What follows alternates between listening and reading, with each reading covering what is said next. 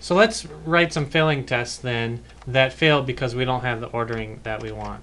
And so what we're going to do is we're going to create one that expects that our rides are listed by date, and we're going to create one that expects that our rides are listed by our service. We could do by church or whatever. I'm just trying to show two different orderings that we want to be able to support. And what we need to do in order to support this is we're going to do let bang, because we need to make sure that we create things in our database in a specific order, because we want to have some sort of belief that our test is not accidentally passing. So what we're going to do is we're going to create a ride, and we're going to set its date to the 19th of October. And we're creating that first, and we're calling that middle because we're going to have two more rides. We're going to create this one that's called last, and we're going to create them with dates in specific times, so that if the database just returns them in the order that they were created, then we will get an error, and it has to be returned in a very specific order. And so I'm also doing it so that if it's returned in reverse order, which conceivably could be an ordering that the database might naturally do by default, that we're also going to have an error. So I have 3 dates here, and I put the one that should arrive first, I create it last. The one that should display second, I just create it first, and the one that should display third in the middle. So it's unlikely that these 3 elements, if we don't do something specific, are going to be displayed in the order that we want them to for this test. So I've created them. The let bang is important because if we just do let, remember it's lazily created, and it will create these elements when they're first described, and we're going to or use those variables. And we're actually nice typo here. We're going to describe them in a little bit in first, middle, last order, and so that would not be good. So we want to create them in this specific order and then expect them to appear in first, middle, last order.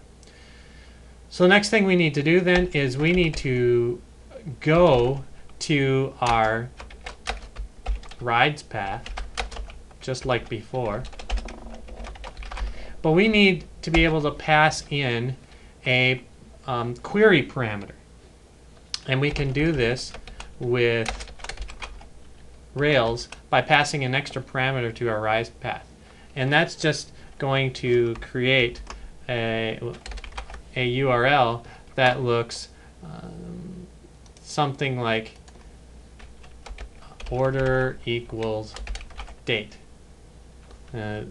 Now this is the query string right here, and so that's just clarifying which rides what we want to do about those rides. We still want to list the rides, we want a listing of all of them, but we just don't want to display all of them or in the same order or something. So this is becomes a parameter to our rides thing. So that's what that is going to do for us. So we're still getting the same index action, but we're getting some additional information from the user about how we want to index those values.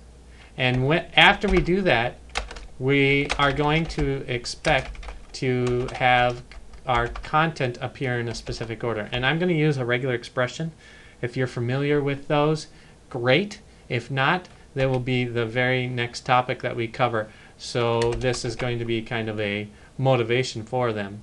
And so this might be a nice way to kind of say, oh, regular expressions might be useful here. But you can see, even if you don't understand the entirety of the regular expression, we are putting these into a very specific order where we have our first element followed by our middle element followed by our last element right here. So we're going to expect them to show up in that order right there.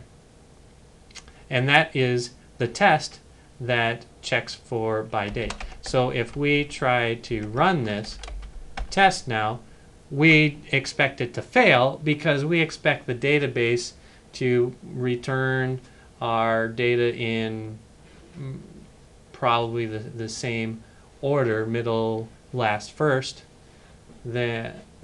And we do get the failure. You can see all those 25 rides that showed up, and we see that they didn't show up in the order that we wanted, which is great. That's what we expect. I am going to then, for this by service, I'm going to use this as a template, and all I'm going to do here is I'm going to create two more things. I'm going to create two services.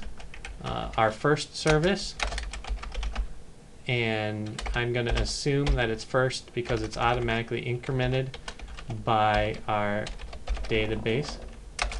Maybe we have a better way to order them, but for right now let's just use our IDs as our ordering mechanism. And so what I'm going to do is create these two services here, and I am going to make this a little bit more readable. And so I'm going to connect the middle to service 2. I am going to connect the last to service 1, and I'm also going to connect the first to service 1.